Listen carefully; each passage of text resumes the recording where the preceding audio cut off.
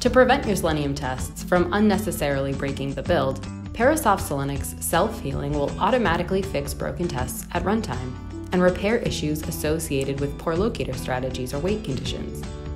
To activate self-healing, simply make a one-line change to your existing Selenium test execution, and then run your tests the same way you always have.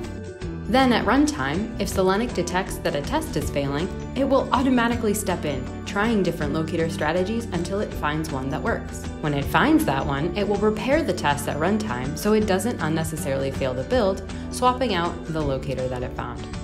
Once the test execution is complete, you will see that Selenic self-healed your test and you didn't break the build. But you still have to fix the test itself, so Selenic makes this easy by providing recommendations that you can import directly into your IDE to fix the broken test. You can choose one of its automated recommendations, either the one it used at runtime or a different one that is more appropriate for your application, and Selenic will update that code right there for you. By using Selenic's self-healing, you can avoid delays in your delivery pipeline and uncover real regressions rather than wasting cycles dealing with brittle or unstable tests.